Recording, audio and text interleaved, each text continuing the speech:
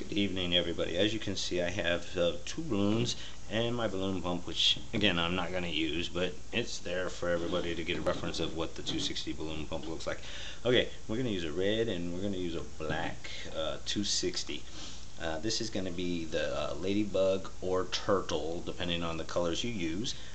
Quick, simple design. We'll blow our black one up. You don't really have to go all crazy on this. I leave 5 fingers off the end like normal. You'll probably want a pair of scissors for this one. I do a balloon break, and I'll show that to you momentarily.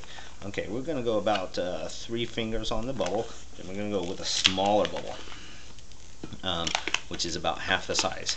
Okay, and by tucking this over and then pulling the knot through, we have what looks like the shape of our head, because one bubble is bigger than the other. It gives that kind of lip to our design. Okay, this next part is uses bubble chains. So we're going to make a set of 5 bubbles, and they'll all be about the same size. So it's going to be 1, 2, 3, 4, 5. And as you can see, I held on with my pinky to the main bubble to keep those from all coming apart. Because as long as you don't let go of your balloon, the design, the chain, if you twisted it right, should not come apart. Okay, now we're going to do the lock twist right here with the set of 5. Okay, now the third bubble in the collection, either direction, is going to be an ear twist. Lightly pull out on your balloon in order to get that. Okay, we're going to take the black balloon and we're going to just deflate it. You're just going to rip the end out of it. By having a little air in your balloon and you putting it between your fingers, you can rip it right off nice and easy. Okay, we're going to let this air out. And with all designs, I always tie a knot. The reason I tie knots is just in case somehow it comes undone, hopefully not, that your air does not come out of your balloon. Okay? And we want to keep this on the balloon because I'm going to show you a neat little trick that makes this design a favorite among little kids. Okay? So we'll just pull that through, tuck it nice and tight. Okay, now we're going to just take up our red one, and we're just going to blow it up. It don't even have to be halfway, because you're not going to use a lot of it, and you're going to end up breaking it again. Okay, nice, quick, simple. Okay.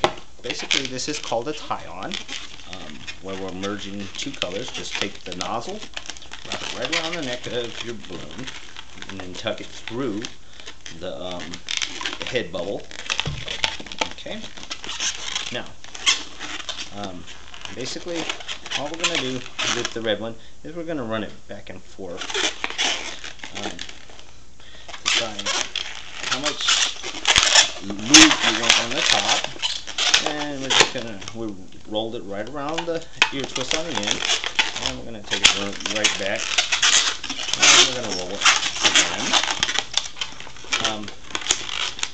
Most of the time, 2 is good on the ladybug, or you can do 3. I like to do 3 on all mine. It just gives it a little more body.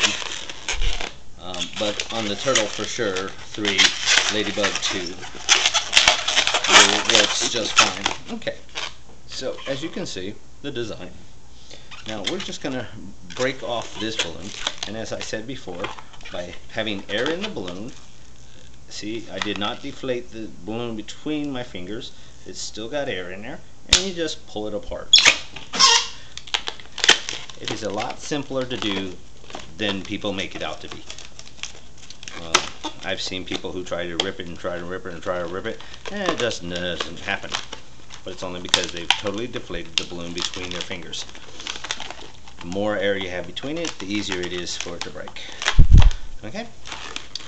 So, now that we have our ladybug, we're going to take this piece that we kept, and we're just going to extend it. We want to pull it almost to where the very end of the balloon is, because you don't want it too tight around the kid's hands,